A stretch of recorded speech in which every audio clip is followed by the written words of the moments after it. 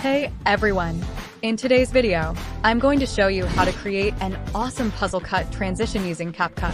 It's a simple yet effective way to level up your video editing skills. So, let's jump right into it. First, you'll need to add your 2 videos to the timeline. Just click on your videos to import them into CapCut. Once they're on the timeline, make sure your second video is selected. Then, place the playhead at the beginning of that video and hit the freeze option. Now, let's create the overlay. Drag the frozen image over to the end of your first video and adjust its length to fit. It helps to make the timeline bigger so you can better see the layers.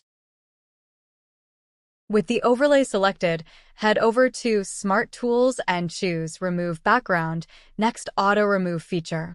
This will clean up the image for the transition.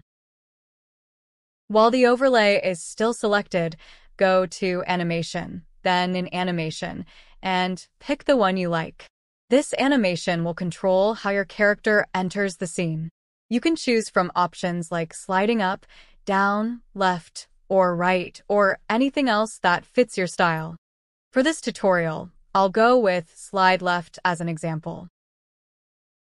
After choosing your animation, adjust the overlay length to about half a second to a full second, and the animation duration to full. If you zoom in on the timeline, you might see a leftover piece of the frozen video. Just select it and delete it.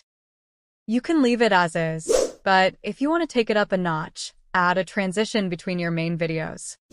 Just click between the clips, hit Add Transition, and try out some trending options. Test a few to see which one works best for your video. You can also adjust the transition duration to match your desired effect. Just go to Basic and adjust to your liking.